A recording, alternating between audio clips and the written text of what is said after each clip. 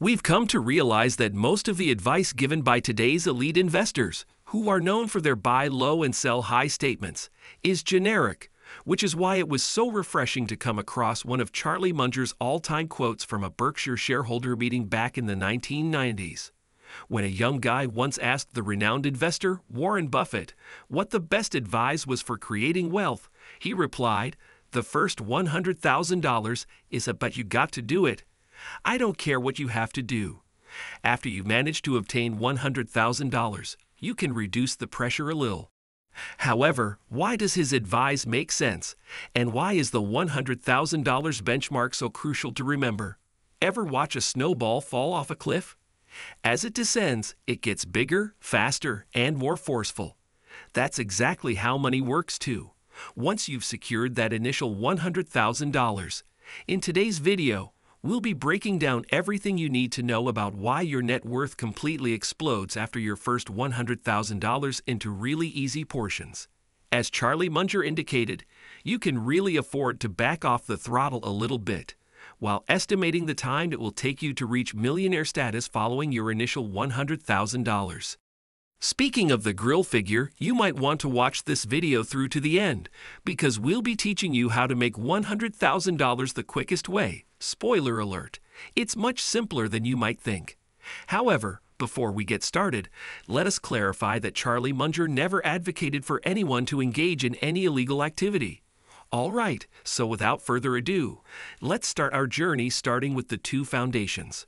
When he said he didn't care what you had to do to get your first $100,000, he was only referring to the countless investment methods out there, jobs, and basically any clean income generating avenue that you could possibly think about. That, for the sake of it, is what makes the first $100,000 so unique. The first method, which we will refer to as the hardest method because money works best in that phase, essentially says that the benefits or returns you receive from investments increase proportionately as you have more capital.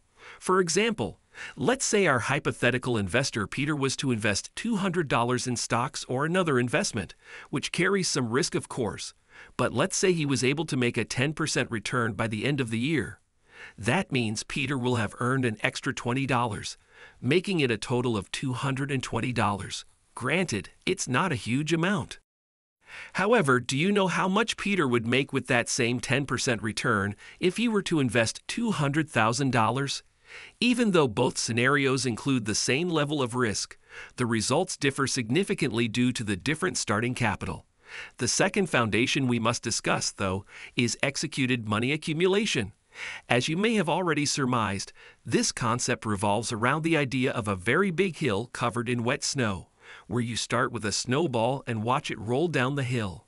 Assuming that Peter saves $10,000 annually and achieves an 8% return on his stock market investment, it would take him approximately 7.27 years to save the first $100,000. It's a popular myth that saving $1 million would take 7.27 years times 10 because 100K multiplied by 10 equals $1 million. But that's really not the case at all. Let's say he were to save $10,000 annually and invest it. In actuality, reaching $1 million takes far less time than 72 years. Instead, let's examine how long it takes to get $200,000 using an 8% return on investment. Peter would only need to invest 4.94 years to reach $200,000 after attaining $100,000. Since his initial $100,000 is now earning interest and he is continuing to contribute $10,000 a year, let's fast forward to the year $500,000. By applying this foundation to $100,000 with an 8% return on investment, he will receive that money in around 11 years. In order to review, let us examine the time required to reach each $100,000 for the initial half of $1 million.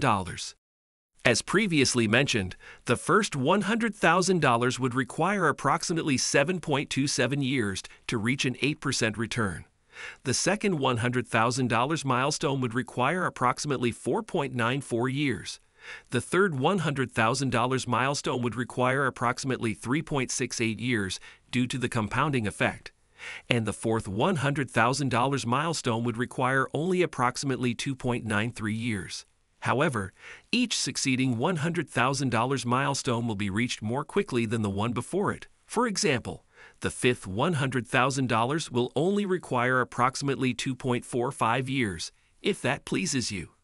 Did you know that Peter might become a millionaire from his $10,000 original investment in just 29.9 years if he continued to reinvest that money? That's incredible.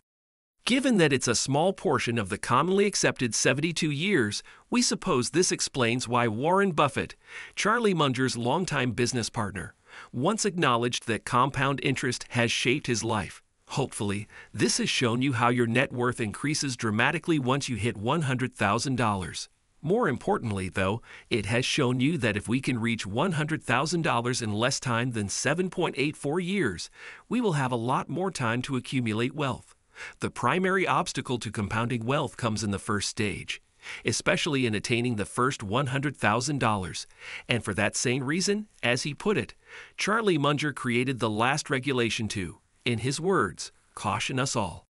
The first rule of compounding, according to him, is to never stop it unnecessarily. Unfortunately, this is one of the main issues that most investors and people in this generation are currently facing. We live in a world where instant gratification is the norm and frequently forget to think through the costs of our purchases before making them. Although it's true that you should make an effort to unwind and fully enjoy life, a lot of people who don't yet have a net worth of close to $100,000 prefer to live in the moment and spend all of their money because they believe they can't afford to save. It's crucial to remember that you need to exercise caution, especially in light of the fact that inflation existed a year ago and that the average cost of living is still very high. Given what you now know about how crucial it is to hit the first $100,000, don't you think you should cut back on the amount of money you impulsively spend on the newest gadgets and clothing, or even hundreds of dollars a month on car payments for a second car when the one you already owned was plenty? When Charlie Munger joined Buffett at Berkshire Hathaway, he was already a wealthy man. Over time, he increased his wealth, and by early 2023, it was believed to be $2.3 billion. Munger would sit next to Buffett at Berkshire's annual shareholder meeting, engaging both the crowd and the chairman of the company with his knowledge and rarely hesitating to offer sound counsel on excessive expenditure. He once stated that in order to invest, we must save money and live within our means. Living within your means is still one of the best and most reliable ways to build wealth, even though it's not particularly new. Setting aside some of your monthly surplus to invest in accounts, even if it's only a small amount, allows your money to grow over decades. Therefore, you must understand that every dollar matters a lot more, especially in the beginning, before you reach $100,000 in net worth. Let's not forget, however, that obtaining your first $100,000 is not entirely dependent on market investment returns. For example, if you save $10,000 annually for 7 years and manage to earn a respectable 5% return on your savings, you would have $85,900, of which 82% would have come from savings and the remaining 18% would have come from investment returns. Let's use a different approach and save up to $155,000 a year, assuming a 10% average return over 10 years. The first path that we must discuss is to massively attack your earnings. Regardless of your current income level, your main goal should be to actively build wealth, which we define as aggressively improving or boosting what you make every day, week, month, or whatever metric you choose to use. This is the point at which you must take your investments more seriously by either learning new skills or obtaining certificates to give you more leverage. Or you can try looking for job openings and snooping around for better pay when the opportunity arises. Alternatively, you can invest your money in stocks, real estate, or any other kind of business. The world is your oyster. You can even set aside money to launch a side business that will passively increase your income without requiring you to do anything. However, if you want to move from $0 to $100,000 as quickly as possible, you must expand your revenue source, which takes us to the following step: protecting your earnings. Is an important path to follow because, even as you work to increase your income stream, you still need to control your spending to make sure that your earnings aren't wasted. Without responsible money management, saving up to $100,000 or reaching any major financial goal will become difficult or impossible. Charlie Munger, whose frugal lifestyle perfectly embodies the idea of defending his money, is a fascinating illustration of this method since you'll constantly getting sucked into the instant satisfaction of today's environment. Munger was well known for living below his means, as you can see.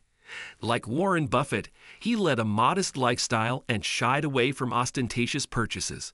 This methodical approach to money management shows how setting aside money for saves and making prudent investments may have a big impact on long-term financial success. Over time, he was able to gradually amass fortune. Start creating budgets today. Find ways to limit your spending to just your emergency funds and reduce some of your discretionary expenditure in areas where you don't need it. However, while you're on that route, the third one is all about wise money, which is defined as using your money to support your daily needs. You are undoubtedly aware that the government deducts money from your paycheck, up to 50% in certain cases, if you live in any Western country. However, the highest federal tax bracket in the United States is approximately 37%.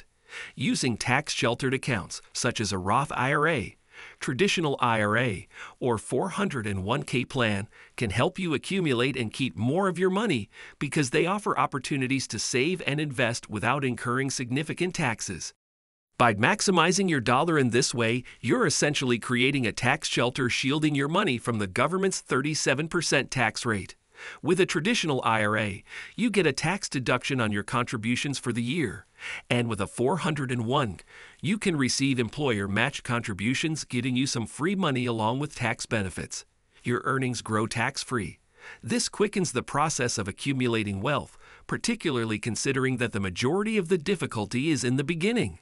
The sooner we get past this obstacle, the better off we'll be. Investing in gold is another delicious way to make our money work for us. Putting money into it will be risk-free. Guys, it's really not worth it to deposit your money in a regular checking account at a large bank where you will only receive a meager interest rate. With investing in gold in the USA offers several benefits to investors seeking stability and diversification in their portfolios. One primary advantage is gold's historical role as a hedge against inflation. In times of economic uncertainty or rising inflation, the value of gold tends to appreciate, providing a safeguard for investors against the eroding effects of inflation on traditional assets. Additionally, gold has proven to be a reliable store of value over centuries, making it a trusted asset for preserving wealth. As a tangible asset, gold is not subject to the same risks as paper currency or other financial instruments, adding a layer of security to investors' portfolios.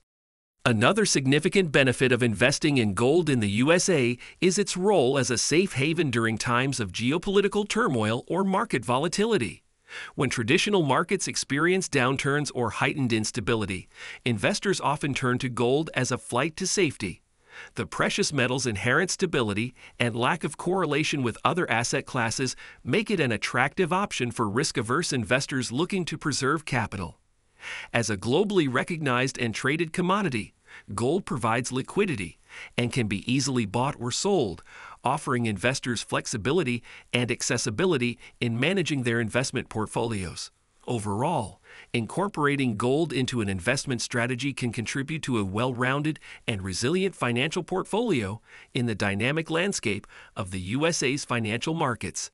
In wrapping up our exploration of Charlie Munger's invaluable advice on achieving millionaire status through investing, remember that successful wealth building is a journey marked by patience, knowledge, and disciplined decision-making.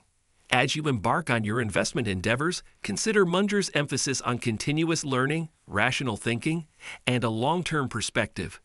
The road to financial success may have its twists and turns, but by incorporating these principles into your approach, you'll be better equipped to navigate the dynamic landscape of investing. So subscribe to our channel, stay informed, and let Munger's insights guide you on your path to financial prosperity.